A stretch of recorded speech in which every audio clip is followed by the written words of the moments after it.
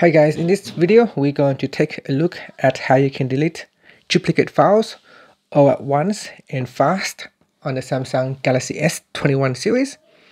Now on the phone itself there is a function to delete duplicate files. However, you have to delete them one at a time, so you can see there's quite a lot of duplicate files and it will take some time to go through and delete them one by one, or selecting them one by one to delete it. So instead there is another way how you can quickly delete them all at once. Now to do that, first let's go back to the home screen, and on your home screen you want to go into Play Store, or you can go into the app screen and open up Play Store. And in Play Store you want to open up or search for an app called Duplicate Files, and then install Duplicates Cleaner. Okay, so I have already downloaded and installed this app. Next, you can tap on the open button. You can also open a file from the apps screen. In here, tap on Duplicates Cleaner.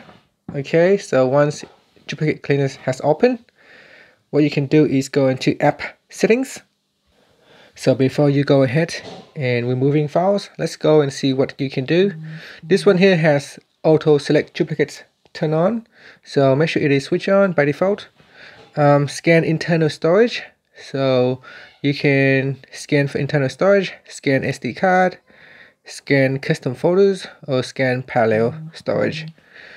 Scan for same content, so you can either scan for same content or scan for same name, scan for same name and size.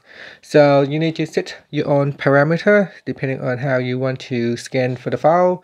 Do you want to scan them by the content or by the name?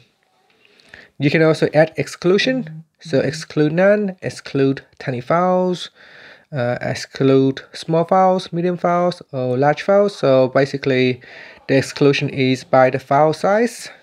Okay, so once you have set the appropriate settings, you can tap on the back key, and then in here you can scan for duplicate images, audio, videos, documents, APK, so 5 different file types that you can scan for. So let's say I want to search for documents. I tap on that, and then we need to grant access to the app, so allow access to all files. Then we go back, and here it is able to scan some file in here. So you can see got 1 file, 2 files, 3 files, and then from here you can tap on the delete button and it will automatically delete all the duplicate files.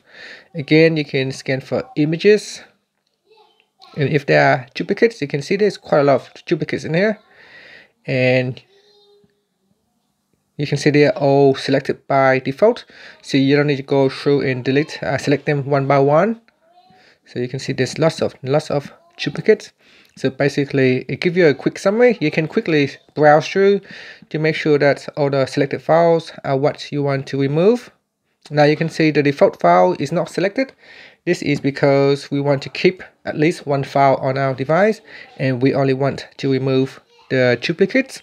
So that is why the one highlighted in black is not selected. Once you are happy with the summary and you are sure that you want to remove this duplicates file, then tap on the delete button, and before it goes ahead and delete, it will give you a warning confirmations, and at this point, if you are sure, it will be permanently deleted. So if you tap on yes, it will be removed from your device. Now I'm going to choose no for now because I do not want to go ahead and delete the file, but basically that's how you can quickly remove duplicate files or images, pictures, audio, videos, and other documents on your device. So for audio, you can also look through. You can see I have some duplicate here in here as well, and then videos, there are no duplicate for videos, and that's it. So I hope this will be able to save you a lot of times.